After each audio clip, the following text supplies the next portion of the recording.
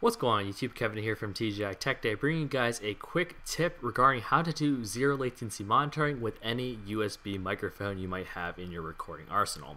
Me personally, I have a blue Snowball. I bought it a long time ago and I love it. It does absolutely great audio recordings for the price I paid for it, and I really want to do zero latency monitoring with it, but unfortunately Blue Microphones does not have a zero latency monitoring headphone jack on the blue Snowball. But in this tutorial I will be showing you guys how to do that with the help of the Macintosh and the helpful app GarageBand. So without further ado, let's get into this video. So before we really get this show on the road, I just want to say that this technique will work for both the Mac and the PC. And even though I mentioned in the beginning this was, for the Macintosh or with the help of a Macintosh, I just want to say that at the end of this video, I will be showing you guys how to do this with Audacity, which is an application available for both the Mac and the PC platforms. So no matter what type of computer you're using, you can do this. Just follow whichever instructions are for whatever computer you use. But right now, the main video will be focusing on the Mac. Fire up a new voice project from GarageBand, click Choose, name it whatever you want, save it wherever you want, and click Create. And we are now going to fire this into full screen, take advantage of Lion's nice full screen applications. And here on the left, we want to take your attention to the tracks. Here we have male basic or female basic. It doesn't really matter which one you pick, just delete the other one, or so there's only one track left. And here on the right, you want to go to Real Instrument, Browse, Show All Vocals, and then click No Effects. And you guys can see why it doesn't matter if we delete the male or the female basic, it just turns to no effects anyways. But why are we choosing no effects? Like, why aren't I choosing, say, male basic here?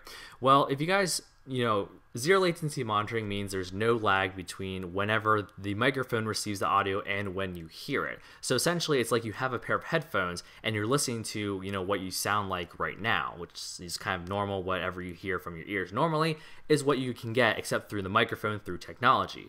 If we apply, say, something like the male basic effect here, which is kind of like an EQ to make your voice, sound a little better, it takes time for the computer to process the audio coming from your microphone and then taking more time to spit it out through your headphones so you hear it. In other words, it's not zero latency. There's a lot of lag between when you actually say something and when you hear it in your headphones. And it's not a negligible difference. It's a pretty big difference in terms of the time lag. And in fact, it sounds a lot like an echo, which is very annoying in my opinion. And it's definitely not zero latency. Sorry for all the double negatives, but hope you guys got my point. So for that reason, we're choosing no effects. If we click no effects here, GarageBand will automatically filter all of the audio coming in through my microphone, shoving it and pretty much redirecting it right out to my headphones so I hear it the moment I say it. So down here in the lower right, we have the audio source, which is already selected by default, stereo, blue Snowball, which is what I wanted. Here is the monitor button, and this is where you want to obviously make the right choice. You have off, pretty self-explanatory. You have on, and you also have on no feedback protection. Now, feedback protection is a cool feature that GarageBand has, that if in the event let's say you're monitoring your recording via, monitoring speakers and not just your headphones. If feedback does occur by chance, let's say your microphone picks up a little bit of the sound that comes through your speakers and it produces feedback, feedback protection will cut the monitoring so that it's still recording whatever audio is being recorded. Let's say it's recording a podcast, and it'll keep recording that, but it'll cut the monitoring. It'll pop up a dialog, and it'll ask you, it'll say, do you want to turn the monitor off? Do you want to leave the monitor on? Or do you want to, leave the monitor on with no feedback protection? And so pretty much you have these three options right here. You have off, on, or on no feedback protection. And in this case, I would always choose on because it does have feedback protection. If the decibel level of the feedback gets too high, it will automatically, cut it down so that it doesn't really make a really bad screeching noise. And really, you should be looking out for that anyway. And you should really, if you even have a little bit of feedback, try to cut that out of your recording. But really, this has been just, the basic aspect of it. There are a lot of other settings you can tweak in GarageBand, and there are a lot of different things that you can do. But this has been just the bare basics in terms of how to do zero latency monitoring, how to just get the sound from your microphone, whatever it's picking up, and shooting it out through the 3.5mm headphone jack from your computer.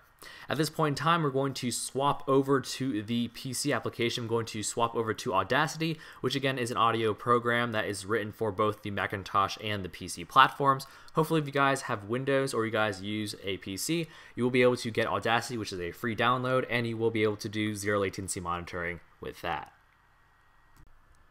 So here we have Audacity. Like I mentioned before, it's an application built for both the Mac and the PC that records audio and does a little bit of editing with it. I really don't need the most updated version, so I'm kind of stuck with an older version. If you have an upgraded version of Audacity and the menus or the layout have changed, which I don't think it really does, just bear with me. Hopefully you can find the menus and buttons I'm looking for.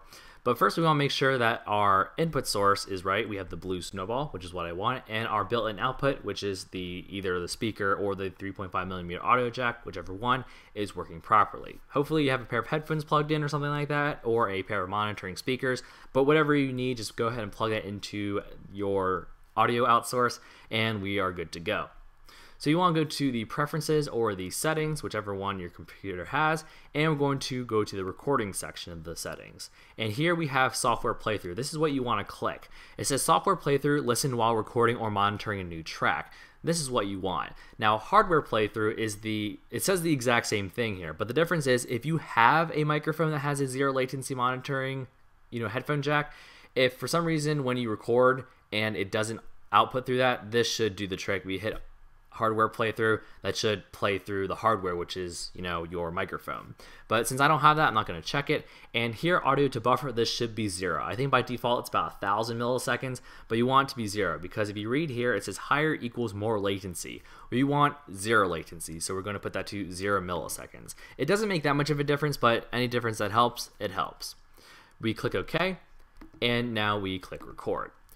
Now, because I am using ScreenFlow and because I am recording audio for this particular video and I'm also recording for Audacity, there is a little bit of a lag. Now, granted, you're probably not recording 2 audio sources at once, but I have turned off ScreenFlow and tried this method out, and I will say it's slightly worse than GarageBand. GarageBand does a better job in terms of the zero latency monitoring. Audacity, there's still a noticeable lag. It's very small, but it's still noticeable. Again, it's not going to be very detrimental. However, if you are trying to sync up, let's say, audio from a video and this audio from, this type of recording setup, your lips aren't really going to match up with the audio that comes from the computer. It does lag at least that much. It is pretty noticeable, but again, it's not hugely detrimental. But you'll have to, see for yourself, try this out for yourself to ensure that, whether or not I think this is okay, or no, I don't think this is okay, this is not acceptable. So hopefully you guys found this helpful. I've showed you both ways how to do this on both a Mac and a PC, how to do zero latency monitoring with a USB microphone.